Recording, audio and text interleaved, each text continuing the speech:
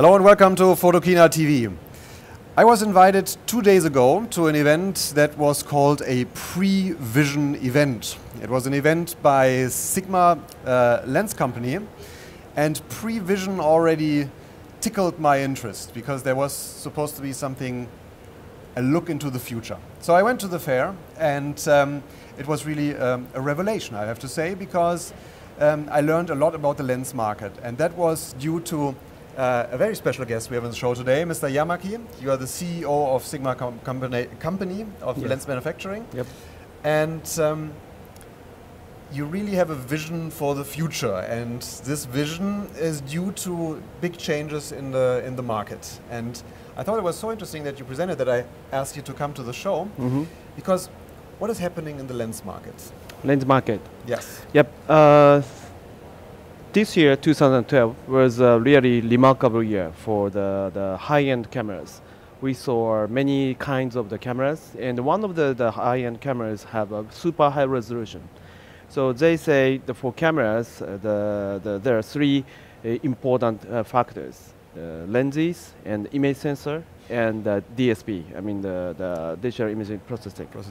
So naturally, if the camera has a higher resolution, the lens must be better than before. So lenses are required to have a better performance. I had someone in the show yesterday who said that the big resolution sensors, such as the Nikon D800, are great, but what they are lacking at the moment are lenses that are able to put the resolution on the sensor. So it's not the sensor anymore that is the limiting factor, but the lenses and their quality in order to take active use of the high resolution of the sensors. That's right. That's right. So of course the lens, each lens has its own character. So we don't say that older lenses cannot usable. It's not usable for the high-end camera, high performance cameras. But if customers really need the high resolution images, they need to use real fine optics. Today we see these high resolutions in the top range of cameras, but if we look at the speed of development in cameras, would you say it's right to say that maybe in 3, 4, 5 years we'll see 36 megapixels in consumer cameras as well? Yeah, I hope so. Actually, I think so. The customers' demand for higher image quality will not stop, I think. So every time customer needs a higher image quality, so naturally the camera has a even higher image quality. Okay. Now you have become CEO of Sigma this year. Yep. And you have thought about this future, and you have, as far as I've seen, very clearly analyzed what's going to happen, and you made your decisions according to that.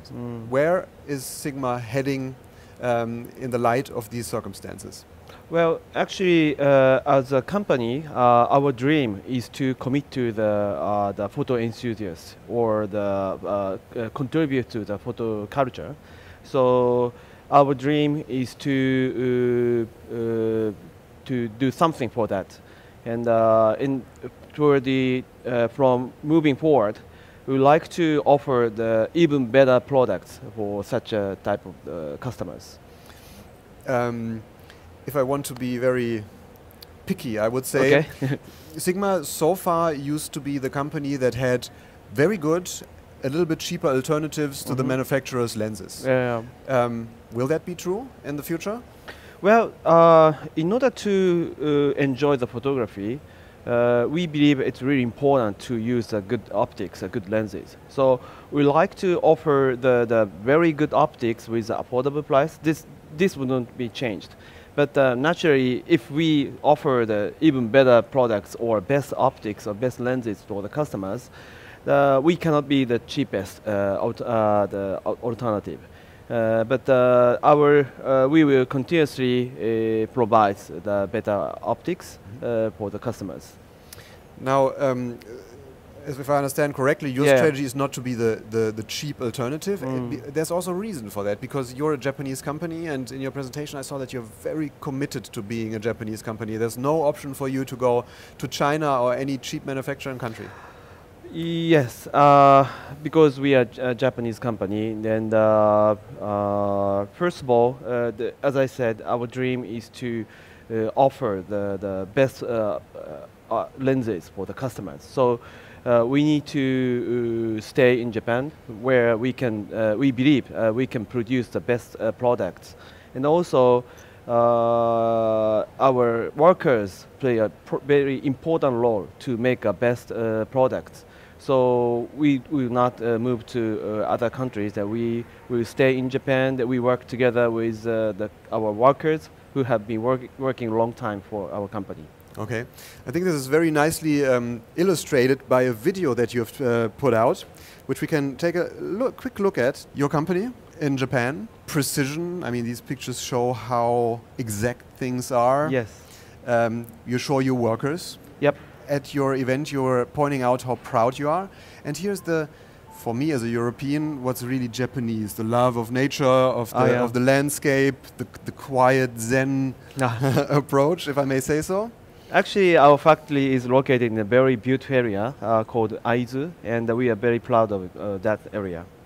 You are drawing on the strengths of your company, craftsmanship, Yes. Japanese heritage, precision, all these things to go forward. Yes. And what lies forward is right in front of us, because you have announced three new lenses. Yes.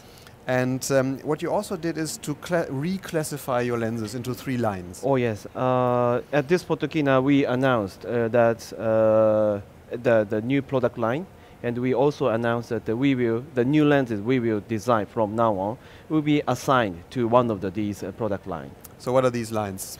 The 3 lines is the contemporary line, and art line, and sports line. So these each product line has its own dedicated, clearly defined concept, and so that customers can understand the approach we have taken in designing these lenses. The contemporary line always versatile, and we make these lenses very compact for the high quality images. And the art line just focus on the image quality or best optical performance. And the sports line delivers, of course, while achieving the very high optical performance, it delivers the very high action capture performance. Okay. That's the 3 lines. Now let's look at the top image quality line, because that goes with the strategy that we talked about. You designed a new lens, and I thought that lens construction had come to a point where we have the best lenses possibly physically, but you seem to be pushing the limits. Yes, yes.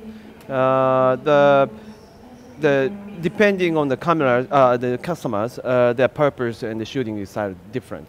But we like to offer the best optics, to those who needs a real good optics. So art line offers the best optical performance. Okay. Once again, I will switch into some charts that we have here, because it was very striking to me. This shows really well how much more development is possible, right? Yeah. We're looking at test charts here for chromatic aberration. Can you tell me what we see? Yes. So first of all, this is a new lens, 35mm f1.4. This is a new lens, and as a product concept, we made it the best optical performance. In other words, the best MTF performance.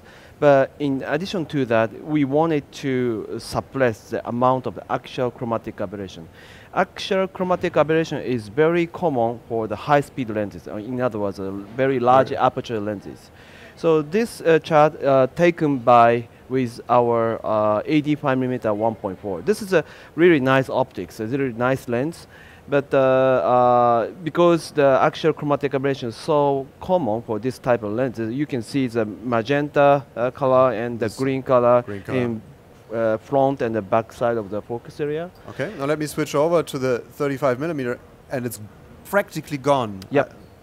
How do you do that?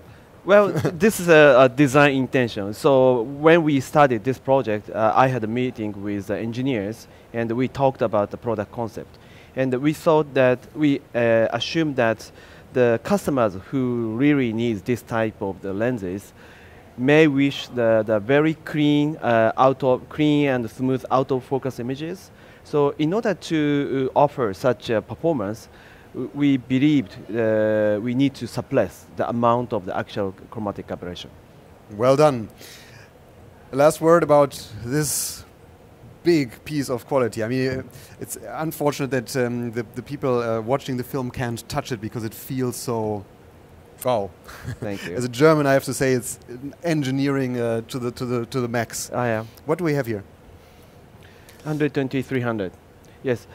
This lens offers a very high action capture performance, so that the customers can enjoy the wildlife or birds or sports type of shooting. This lens is it's good for that. Okay. And we have something here that looks like a lens, but it's a USB dock for programmable lenses. Yep. Yeah. In conjunction with the USB dock, we announced a new application software. We call it Sigma Optimization Pro. It's the software to enable the customers to customize their own lenses. These days, the software or firmware play an important role. So by offering the software and the USB dock that establish a communication between lens and the PC application software, the customers can customize the lenses for their own shooting style or purposes. Just when you thought you had seen everything in, that is possible in lenses, someone comes along, takes out chromatic aberration and introduces programmable lenses. I am fascinated. I thank you very much for this outlook, and I congratulate you for the vision and the road ahead, because it seems that you're very much in line with the market developments. Thank you very much. Thank you for watching, and you can check out the new program of Sigma at sigma-global.com, where Sigma has put together a visionary statement about what's going to happen. Yes. Thank you very much for being in the show. Thank you very much for watching. Thank you very much.